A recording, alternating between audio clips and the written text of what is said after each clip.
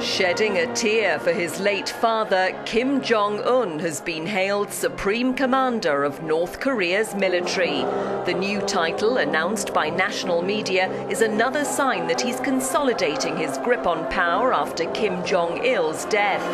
The younger Kim, formerly known as the Great Successor, was already a four-star general despite not yet being 30.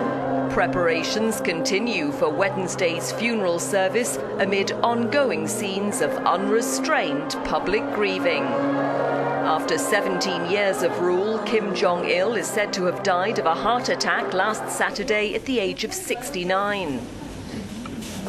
Fresh fish has been supplied to citizens of Pyongyang in what they claim was a sign of the late ruler's concern for his people until his dying day.